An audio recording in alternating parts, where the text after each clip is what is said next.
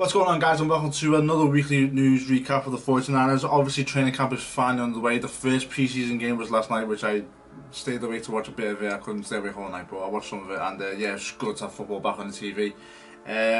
Obviously, with regards to the 49ers, we're going to start off with what happened towards the end of last week, because when I uploaded last week's video, sure enough, news broke, and that's what I'm going to start this video off with. So obviously, the news was that Solomon Thomas signed his 4-year deal, which I made up about right as training camp started. So well done, John Lynch.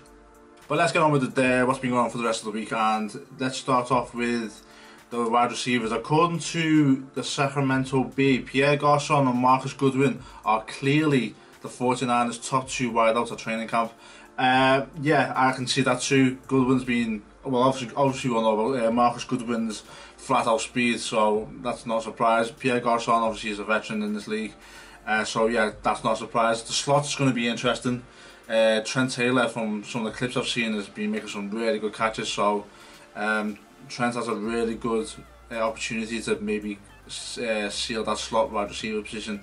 Aldrick Robinson has been a bit of a letdown from what I've been hearing. He's been flashing here and there, but hasn't been consistent. So yeah, Marcus Goodwin, Pierre Garçon, I'm happy with those two, especially going forward. Obviously, Jeremy Kerley seems to be getting buried somewhere in this depth chart, which I'm not happy about, because like I stated in the previous video, you know, I don't like players who were obviously here when the going was tough, who are still here and then just instantly getting pushed to the back. You know, Kerley was one of our very few bright spots last season, so I hope Kerley still gets his fair share of reps and playing time, because he definitely deserves that. But yeah, Goodwin and Garçon, and I'm happy with that. Matt Miyoko says rookie running back Joe Williams has gotten off to a slow start at 49ers camp. I'm not surprised. I've not heard hardly anything about Joe Williams, considering all the hype leading up to camp.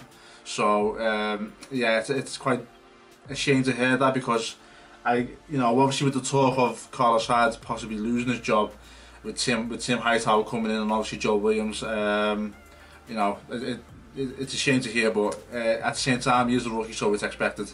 Also, Carlos Hyde appears to be set as the 49ers starting running back.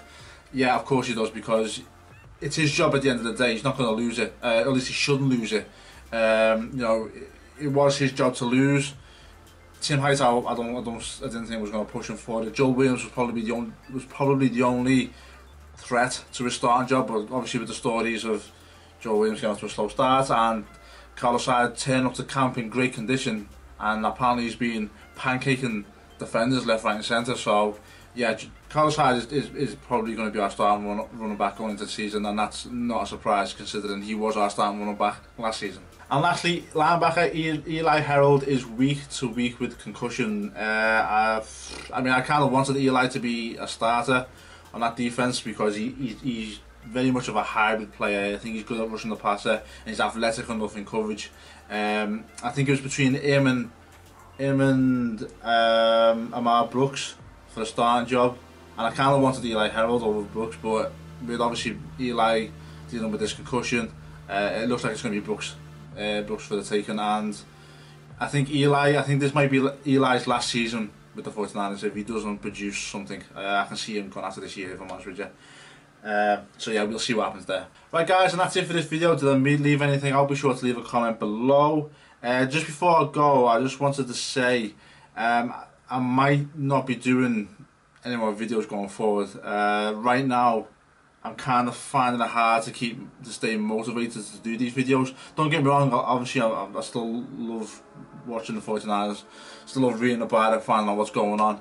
But right now my motivation to vlog, basically just relay the news to what people already, I mean, let's face it, most of what I've just said there you probably already know about, so I just kind of, I don't know, it's finding something to talk about that you guys don't know about, and I don't know, like I said, I don't know if I'm wasting my time doing these videos, so maybe I just feel like my motivation to do these videos is kind of going a bit, but I don't know what I'm going to do going forward after this video. I may do another one next week, I don't know, but guys, if you guys can give me any feedback as to whether or not I should keep doing this or not, yeah, just give me any feedback and I'll take it on board.